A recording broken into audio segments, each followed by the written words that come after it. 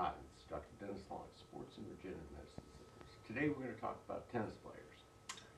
I've had a lot of tennis players, and all levels. We've had many tennis players that come in as they get older, they have bad knees, and it starts affecting their game, and they're not happy with it. Another thing we have a lot of problems with is if their shoulder starts to go, they have trouble serving. But tennis is a running sport, and if you start having knee arthritis, or if you're younger and have meniscal tears, it becomes problematic to their sport.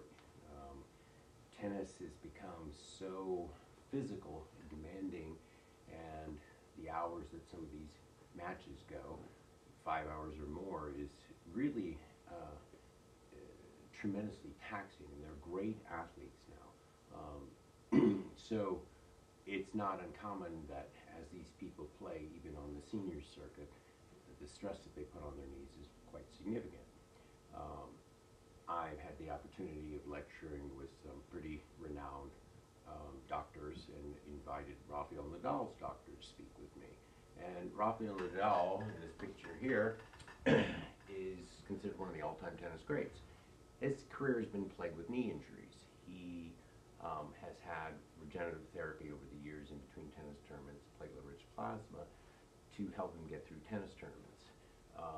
His grueling style has been so demanding that he's had these knee injuries plaguing him throughout his career. In 2012, it got to a point that he couldn't continue, and he took 7 months off the tour. And 7 months off the tour is not platelet-rich plasma time.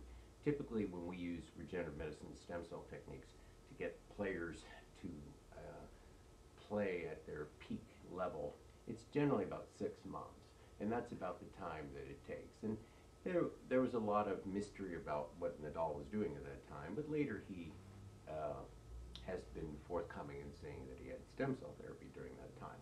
I happen to know his doctor, and I knew all about this field, so it was very obvious.